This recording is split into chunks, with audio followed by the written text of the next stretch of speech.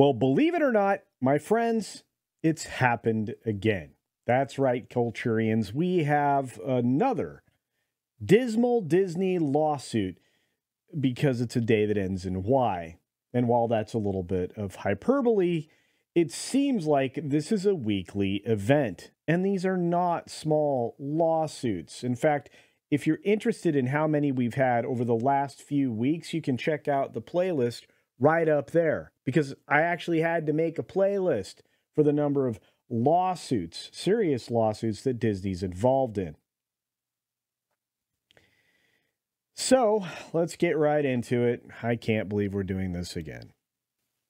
But before we jump into it, of course, you've seen the thumbnail and you've seen the story, and maybe what you haven't seen is my website. That's right, beachpunk.us, which is, well, where you can get all of the gear that supports me and my efforts here. You can get yourself a rooster hat, you can get yourself a mug, you can get yourself a water bottle. We've got new products coming out soon. You've got shoes and sandals and slides and all kinds of things there. Towels, swimsuits. Amazing stuff. But let's get right into the story here. The new discrimination lawsuit. Iger, you and your friends at Disney must hate women. That's right, because at Disney, you get sued a lot. Disney, John Ridley, and ABC hit with discrimination and retaliation suit by female executive, or maybe former female executive. We're going to jump right into the story itself. Thank you, Deadline. A former ABC director of development is taking the network parent company and John Ridley to court for gender, racial, and economic discrimination, claiming they fired her when she complained about the alleged situation. So by bringing it to their attention, all these things, they fired her, which is super duper illegal. Anyway, so in a 9-claim complaint filed Wednesday in Los Angeles Superior Court, Asta Jonasson says she was pink-slipped in 2022 after more than a decade at ABC after putting in writing her frequently mentioned grievances about being overlooked for promotions and being underpaid. Wow. It says here, and we will read this verbatim. Seeking a jury trial, Jonasson wants a variety of unspecified damages from the trio of Disney, Ridley, and ABC. Go for all the pockets. Proper lawsuit strategy. Full disclosure. Oscar winner Ridley is the co-host of Deadline's Doc Talk podcast. Oh boy. Deadline. Thank you for the disclosure. But, yeah, you might want to look for a new host. Anyway, from today's lawsuit. So, throughout Ms. Jonasson's assignment under Ridley and IFPRPC, her salary went unchanged and did not match pay scales for the position she was performing. In fact, Ridley failed to offer Jonasson a salary commensurate with the role for which she was qualified and already performing. Woo-hoo. Thereafter, Jonasson continued to perform her job functions, including those of development, for her lower salary. Wow. On multiple occasions, Jonasson complained to Ridley about the hypocrisy of his public positions on civil rights and his private failure to pay Jonasson, a woman of color, commensurate with her skill, effort, and responsibility. Ridley's hypocrisy continues to this day with the premiere of his film Shirley, a biographical film based on the life of Shirley Chisholm, the first black woman to be elected to the United States Congress and a vocal proponent of equal pay and women's rights. Well, I'm not going to look up the factualness of that statement, but we'll take it in hand since it's in this legal case. Jonasson also complained to ABC about this unlawful discrimination. Ooh, another voice. But ABC failed to take any remedial action. In 2021, ABC and Ridley, IFPRPC, hired Shannon Rhodes, a white woman, to perform the task that Jonathan was already performing, but for substantially more money. Jonathan reiterated her complaints of discrimination. In response, her employment was summarily and wrongfully terminated by ABC and Ridley, IFPRPC. My goodness. Wow.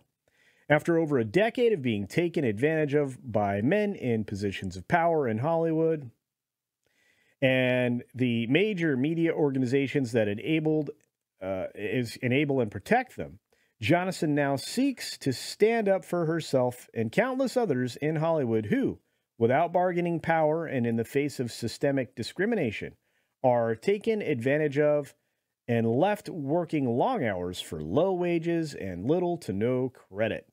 Wow. Well, that's a powerful introductory statement, and I imagine the claims are fascinating. So after 3 years at the network studio, Johnson was assigned to Ridley's International Famous Players Radio Picture Corporation in 2014 as a director of development. Over more than 6 years, she worked directly for Ridley and expressing dissatisfaction with her position and compensation, as well as the filmmaker's attitudes. Jonathan and her Greenberg Gross attorneys, oh boy, look those folks up, declare, to her knowledge, ABC never attempted to investigate or remedy these complaints. That's super bad. Listing of a litany of misconduct, including a professional association of Ridley supposedly calling Jonathan a B-word, and the 12 Years a Slave screenplay scribe doing nothing about it. Oh, going for the low blows everywhere. The plaintiff and her lawyers express a theory in the filing about what was really going on at IFPRPC for the woman of color. Oh boy. You may recognize Jonathan's name. In December last year, she sued Vin Diesel for bad adult behavior of a battery kind, alleging that assault occurred in an Atlanta hotel in 2010 during the filming of Fast 5. Wow.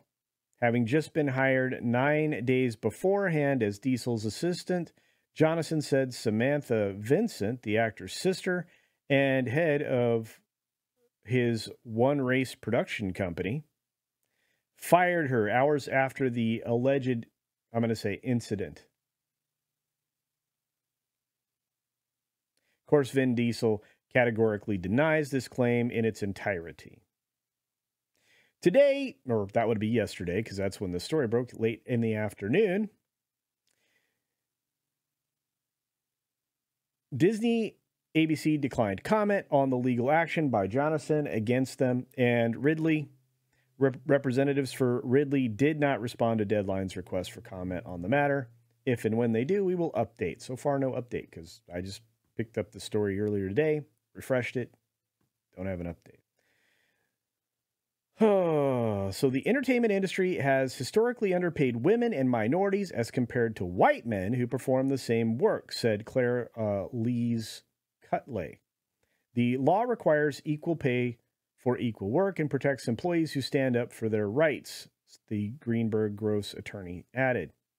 By filing this lawsuit, Ms. Jonathan adds her voice to this historic movement to combat injustice. And this is important because this feeds into the other lawsuit I was talking about. It should be noted that Disney is facing a class action suit from potentially thousands of past and present female employees for paying them less than men. First filed in 2019 by Walt Disney Studios staffers LaRonda Rasmussen and Karen Moore, the action claims that the media giant violated the Fair Employment and Housing Act and California's Equal Pay Act, with Disney failing repeatedly to get the suit tossed out. The action is seeking at least $150 million in lost wages and could grow in damages up and beyond $300 million. Doesn't sound like you like women much there, Disney. Or maybe it's just the people you hire. Or a combination of both. Oh boy, I don't know. Not sure what's going to happen with this one. They're going to try to get it dismissed, I'm sure, but absent that being successful, I would imagine that they will settle, because you don't want this to get out in the public, because it might change damage claims on the $150 million suit that you're facing. Wow, this is extraordinary. And it seems to be a regular occurrence. And there's many, many more discrimination cases that are popping up left and right against the Disney company in any of their various forms. It was a claim on a film not that long ago that there was an issue with that. Not to mention the fact the conversation around Scarlett Johansson always rears its ugly head, and what happened with the Black Widow film and other things, because there was some discrimination tied to that, if my memory serves anyway. All I know is that this is happening far too frequently. And if I were running this company, I would start to look for ways to remedy that.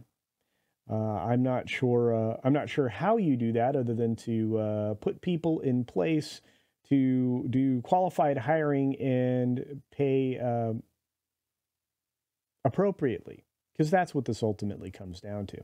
And if she never received a pay increase in the 6 years that she was working under the Ridley branch, I would say that there was a problem, especially if they hired somebody in new to the position and then paid her more, regardless of any of the other factors. That just only stacks those things together.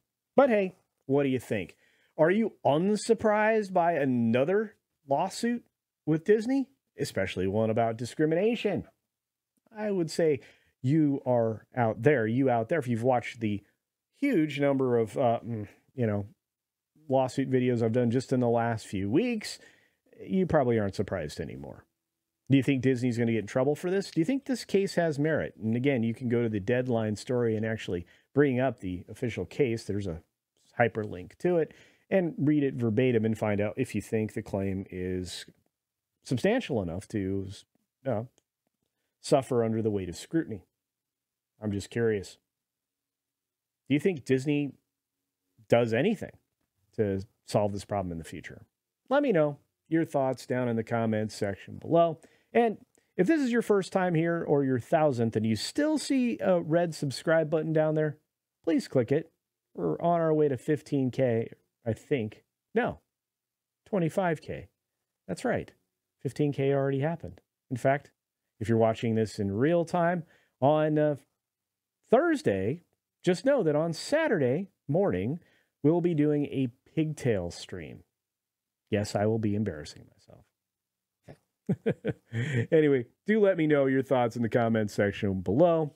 Subscribe if you're not, and hit the like button on your way out the door. As always, be sure to take care of yourself, take care of others, and until next time, see ya.